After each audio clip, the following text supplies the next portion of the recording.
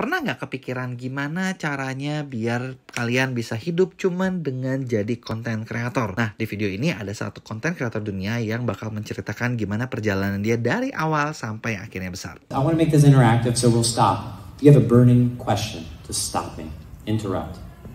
Okay, but before I get going on me, I want to tell you about a friend of mine named Lewis. Okay, Lewis was a guy who worked for a Fortune 6 company in the United States, in North Carolina. And he had a great job. He made good money. He was in tech. He was on like the 12th floor, nice window view, 2 4K monitors, standing desk. He drove a black BMW with leather interior, and he enjoyed his life. He had a nice apartment, had nice things in the apartment, but yet something was missing inside. He wanted more. And on his vacation, he went to the Dominican Republic, and he met someone, and he found an amazing opportunity. This person said, go here, and that person said, go there. And he came back, and he was like, wow, all these stories I have. Wow, I want to do more of that. So he created a plan to quit his job. He saved up money, and he quit his job, and he wanted to travel the world. Well, that story should resonate with hopefully a few of you guys, but it resonated with me because this guy named Lewis was actually, it was basically me. So my name is Mitch Lewis Summers. So that was me. That was me. It's more interesting, right, when it's not you at first. So yes, I took a leap 5 years ago. I quit my job. It was a really good job, the best paying job with the most perks, the freaking nice office, man. It was sweet. It was sweet. And I quit my job 5 years ago and booked a one-way flight to the Philippines. And I didn't know what my plan was. I didn't know how to make videos. I don't recommend that. But learn how to make videos before you quit your job to make videos. You've done that, right? Because you've already quit your job. Who here, yeah, I was asking if anyone else has joined in, who here is planning, they have like an end date. They're already ready to quit their job. It's like on the books. Yeah? That's so, we're gonna talk. Are you stupid or are you smart? You'll know by the end of this talk. Okay. Yeah, that's awesome. So I've had some success since then, but we'll tell about that timeline because I think it varies for everyone. And I hope by the end of this talk, you guys will learn, like, timelines are different. Some people will make it, but we're gonna talk about what it looks like, and then based on your risk tolerance, mine is very high, you can determine like which path you want to go down, because there's not a right way.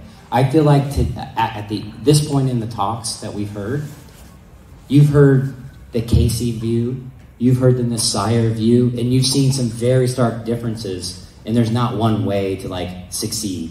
So yeah.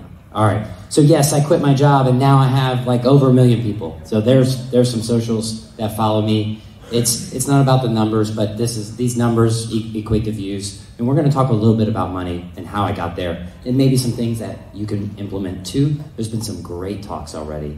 I've told you about how to make viral content and stuff. I won't tell you what has worked for me, and you guys can stop me and ask questions. Okay. So I've had 500 million views. It's awesome. It's great, and I've made some good money, but now let's kind of talk about you guys, okay? Because this is not just about me. Click. Okay, so this, I think, is the most important part about this talk, is about the leap. We've talked about the leap a little bit already, and for me, there's like 2 ways. Any of you guys watch Tony Robbins or heard of him? Come on, he's the like giant that stands on... And he's like, even with Zoom meetings, he's like doing them intensely. Yeah. So have you seen the talk, Burning the Boats? You know what I'm talking about? Okay. So if you're going to take an island, you got to burn the boats so there's no retreat. Because you're going to fail if you go in there and leave your boats like docked. Their only way to succeed is to burn the boats. So that's one way. That's one way. That's the quit your job before you know how to make videos kind of way. Is that stupid or smart? We'll see. We'll see. So that's the burn the boats. That's the high risk tolerance way. Then you've got the keep the boats way.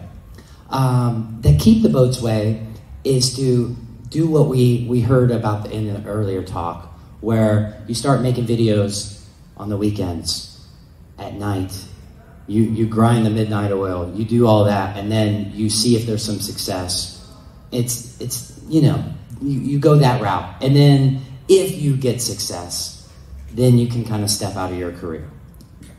There's no right answer. I sort of did this hybrid. My way, I saved $40,000. I came up with this arbitrary number. It was basically the most amount I could save. That was my net worth. I saved $40,000, and I was like, I can survive for 2 years without making a penny. In worst case, this is a 2-year sabbatical. I have 8 years experience in tech, and I can go back to tech, get a job. Like, I worked in startups and at a Fortune 6 company. They're gonna hire me again. So that gave me some confidence to take a crazy leap of faith and to do that. And so I guess the question is where's your risk tolerance in this? That's individual. And we can, fire away and ask. I've talked to a lot of content creators, worked with a lot of them, and they've all done it differently. That was just my path. Save $40,000, quit my job, book a one-way flight. I did it a little bit backwards because I didn't know how to make videos before I quit my job to go make videos. I saved the money, but I didn't do that. Anyways, okay, so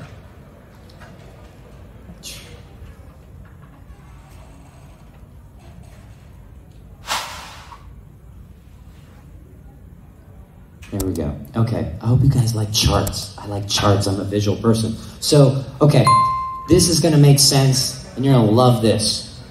Okay, so I want you to erase the blue one for now and just look at this point, this orange-ish line. Okay, so you're currently working, hopefully. We've got one. You're not working, but everyone is probably working in this room, and you make an income.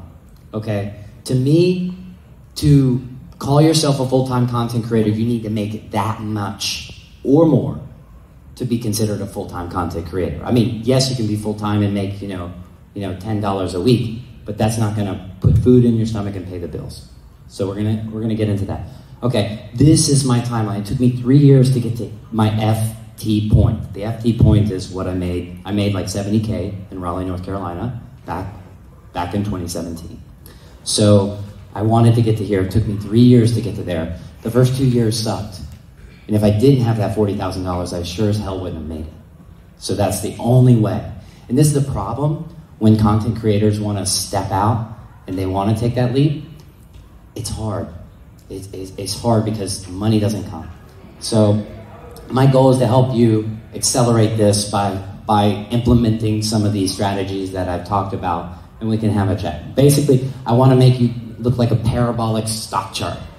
Not this one. This one sucks until about right here. Because once you get to your FT point, I feel like the content creators I've talked to, they all go parabolic. That's when, I went from making my income to then getting a Snapchat show and my life changing. It happens very fast. We heard about this earlier today, where YouTubers make 1,000 videos, and then all of a sudden they blow up and start making, a couple $100K a month. So, all right, let's accelerate this.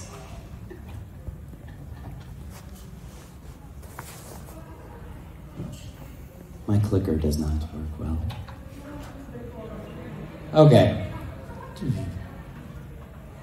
Okay, so this has been talked about a billion times, but I'll talk about it a little bit in my context, and then I'm going to tell you how you actually probably, if you haven't quit your job, will make your first dollar. And I'll tell you my first dollar story. This is a little different. Okay, so obviously, we can make money from ad revenue, and there's other ways to make money, guys. I'm just breaking it very simply. So ad revenue, brand deals / sponsorships, and freelance work. Okay, you learn a skill to make videos. You do Nas Academy, you go on YouTube and just learn how to make videos. So you instantly have this skill of content creation. I thought the money was gonna come in like this. I would make money from, going viral. I didn't go viral.